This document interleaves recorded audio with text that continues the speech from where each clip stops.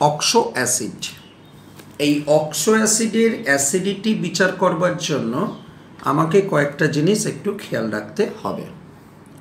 কি জিনিস সেই যেগুলো আমাকে খেয়াল রাখতে হবে? না, অক্সো অ্যাসিড তাকে বলবো যার মধ্যে অক্সিজেন এবং হাইড্রোজেন এই দুটো একসঙ্গে রয়েছে, সে হল অক্সো অ্যাসিড। ওকে, এই অক্সো অ্যাসিডের অ্যাসিডিটি বিচার করবার জন্য আমি তিনটে পয়েন্ট বলছি। অনেকভাবে এক্সপ্লেন করা যেতে পারে, কিন্তু এই তিনটে পয়েন্টকে যদি আমি খেয়াল রাখি তাহলে কিন্তু ভুল হবে না।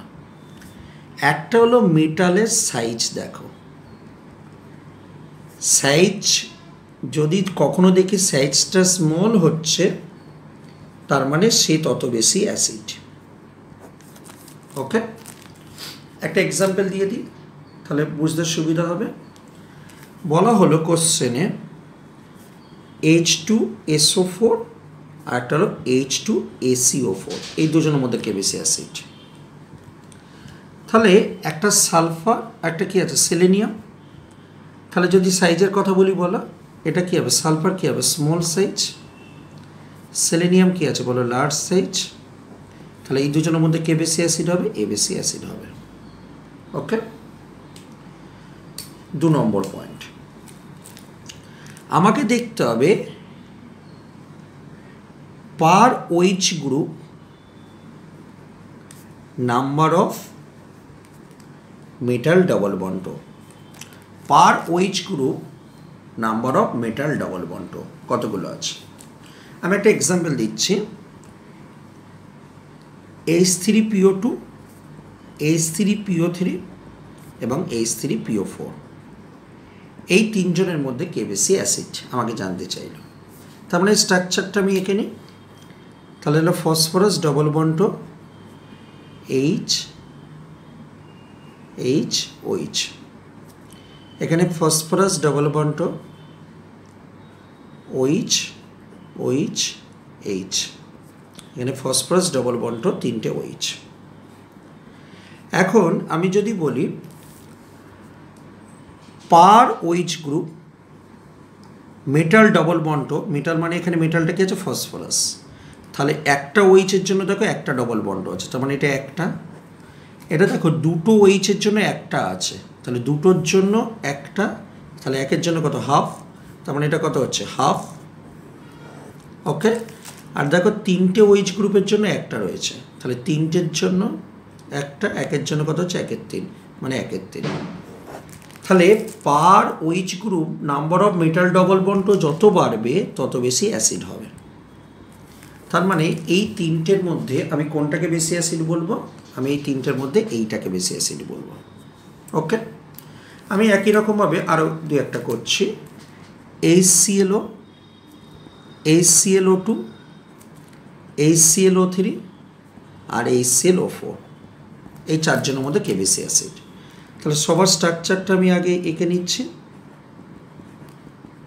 দ্যাট ইজ HClO,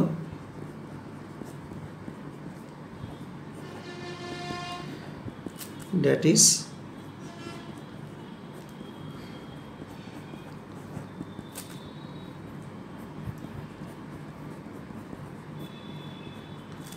ওকে। এবার দেখো সেটা হলো আমি কি বলেছি? পার OH গ্রুপ। পার OH গ্রুপ এখানে কটা আছে দেখো? পার OH গ্রুপে দেখো মেটাল ডবল বন্ড একটাও নেই, মানে 0। একটা OH এর জন্য দেখো একটা আছে, তার মানে কত হচ্ছে? 1। এখানে দেখো একটার জন্য দেখো দুটো আছে, একটা OH এর জন্য কটা আছে? দুটো আছে, তার মানে এটা হলো 2। আর দেখো একটা OH এর জন্য দেখো 3টে আছে, মানে 3। তাহলে পার OH গ্রুপ কোনটার বেশি হলো? সবচেয়ে বেশি এইটা। তার মানে এই তিনজনের মধ্যে আমি কাকে অ্যাসিড বলবো? এইটাকে বেশি অ্যাসিড বলবো। ওকে, থার্ড পয়েন্ট যে জিনিসটা বলেছি সেটা হলো যে কনজুগেটেড বেস যত বেশি রেজোন্যান্স করে, কনজুগেটেড বেস।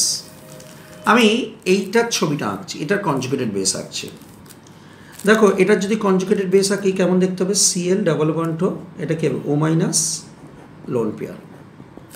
এখানে কি হবে? Cl, এটা কি হবে? O মাইনাস, দুটো লোন পেয়ার। আর এখানে Cl ডবল বন্ড, 3টে ডবল বন্ড।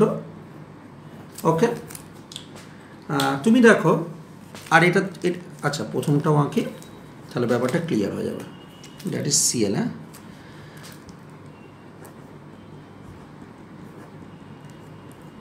ওকে।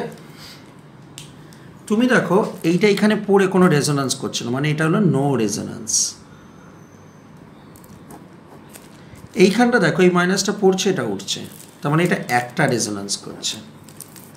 এইটা দেখো এইটা পড়ে উপরে উঠছে, আবার এই মাইনাসটা যদি এখানে পড়তো এই বন্ডটাও এখানে উঠতো, তার মানে দুটো এক্সট্রা আরও রেজোন্যান্স পাচ্ছে। মানে মোট একটা রেজোন্যান্স করছে, মানে যদি বলি রেজোনেটিং স্ট্রাকচার এইটা একটা, আর রেজোন্যান্স করবার পর আর একটা দেখাচ্ছে, মানে যতগুলো রেজোন্যান্স করে তার থেকে একটা বেশি হয় রেজোনেটিং স্ট্রাকচার, তাই তো? কারণ এইটাকে ধরে তো করতে হবে, বুঝতে পারছো? যেমন এটা দেখাচ্ছে, এটা পড়লো, এটা উপরে উঠলো, তাহলে যে রেজোনেটিং স্ট্রাকচারটা কেমন, এটা উপরে উঠেছে ও মাইনাস, আর এটা পড়েছে, পড়া মানে কি ডবল বন্ড, তাহলে এটা রেজোনেটিং স্ট্রাকচার কি এইটা, তার মানে মোট কটা হলো দুটো। একটা রেজোনেন্স করা মানে দুটো রেজোনেটিং স্ট্রাকচার, তার মানে এটা দুটো রেজোনেন্স করছে। রেজোনেটিং স্ট্রাকচার কোনটা, তিনটে। আর এটা কটা, এটা পড়ে এটা উঠছে, আবার এইটা পড়ে এইটা উঠতে পারতো, আবার এইটা যে পড়েছে এইটা উঠতে পারতো, মানে তিনটে রেজোন্যান্স এক্সট্রা করছে। মানে রেজোনেটিং স্ট্রাকচার যদি বলি, এটা চারটে, আর এটার কি কোনো রেজোন্যান্সই হচ্ছে না, তার মানে রেজোনেটিং স্ট্রাকচার কটা, একটা, কিন্তু কোনো রেজোন্যান্স হচ্ছে না, মানে জিরো রেজোন্যান্স। তাহলে যতগুলো রেজোন্যান্স হয় তার রেজোনেটিং স্ট্রাকচার তার চেয়ে একটা বেশি। তাহলে দেখো এইগুলোর মধ্যে সব থেকে বেশি রেজোন্যান্স কোনটা করছে, এইটা করছে। আচ্ছা, এটা যদি অ্যাসিড হয়, এই যেটা তৈরি করেছে এটাকে কি বলবো আমরা, কনজুগেটেড বেস, মানে সবগুলোই কনজুগেটেড বেস। তাহলে কোন কনজুগেটেড বেসটা সব থেকে বেশি রেজোন্যান্স করছে এই চারটের মধ্যে, এইটা সব থেকে বেশি রেজোন্যান্স করছে, তাই জন্য এটা সব থেকে বেশি অ্যাসিড হবে। কারণ কনজুগেটেড বেস যত রেজোন্যান্স করে তত বেশি সে স্টেবল হয়, আর যত স্টেবল হয় তত রিয়াকশান এই দিক থেকে এই দিকে আসবে, বুঝতে পারছো? আর যত রিয়াকশান, কারণ কি এটা H+ ছেড়ে দিয়ে এইটা তৈরি হয়েছে, তো তাহলে দেখো এটা যত বেশি স্টেবল হবে তত রিয়াকশান কী হবে, এই দিক থেকে এই দিকে আসবে, আর যত রিয়াকশান এই দিক থেকে এই দিকে আসবে তত বেশি কী করবে, H+ তৈরি করবে, আর যত বেশি H+ তৈরি করবে তত বেশি কী হবে, অ্যাসিড হবে।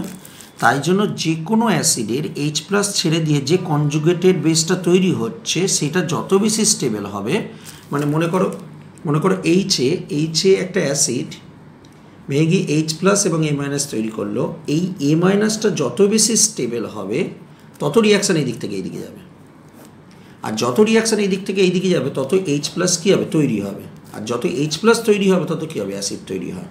লাইকওয়াইজ এই জিনিসটা যে মাইনাসটা রয়েছে এটা হলো কনজুগেটেড বেস, তো এটা যত বেশি স্টেবল হবে রিয়াকশান তত কী হবে, এই দিকে আসবে, আর যত বেশি এই দিকে আসবে তত H+ তৈরি হবে, তত বেশি অ্যাসিড হবে। ওকে, ক্লিয়ার কিনা? তার মানে এইটা পরিষ্কার।